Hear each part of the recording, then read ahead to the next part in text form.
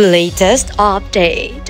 Mic dropped si Natasha Joubert during the speech round and the Q&A portion during the coronation night of Miss South Africa 2023. Hindi lamang ganda ang ipinamalas ni Natasha Joubert at hindi lamang ang kanyang advokasya, maging ang kanyang comm skills na talaga namang walang kupas. Kahit noong 2020 ay kahanga-hanga na talaga ang comm skills ni Natasha Joubert. Subalit ngayon ay mas may conviction at mas determinado ang reyna para masungkit ang titulo ng Miss South Africa.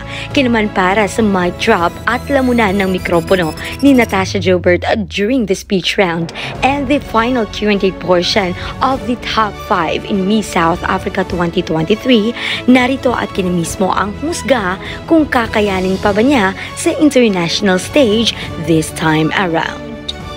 Stand here because I was given a second chance of my dreams and goals. And as your Miss South Africa, I pledge to work tirelessly for those in need of a second chance. Africa is facing so many social issues, and the base of this is education. Education should never be a privilege limited to the fortunate few. I know what it's like to be financially excluded, and I know many of my South Africans standing here tonight know what it feels like. Standing here, I have already secured 1.2 million rand in bursaries for those in need of a second chance.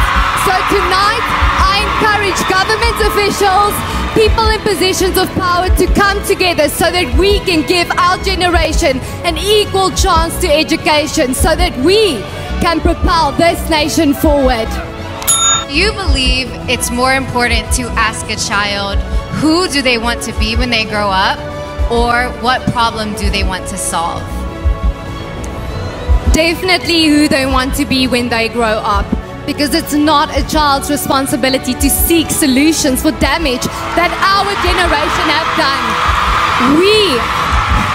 We are in charge to cultivate our transformational leaders and to cultivate those mindsets. Thank you. Mas malakas at mas kumpiyansa ngayon si Natasha Joubert sa kanya mismong laban sa Miss South Africa 2023. Subalit ang malaking question kung siya nga ba ay papadala muli sa Miss Universe o di kaya'y sa Miss World o kaya'y sa Miss Supranational. I-comment niyo yung mga opinion dyan sa ating comment box at huwag mo din kalimutang mag-subscribe at i-click na din bell notification for more pageant updates like these. Syempre lahat ng yan dito lamang sa Cindy Facts.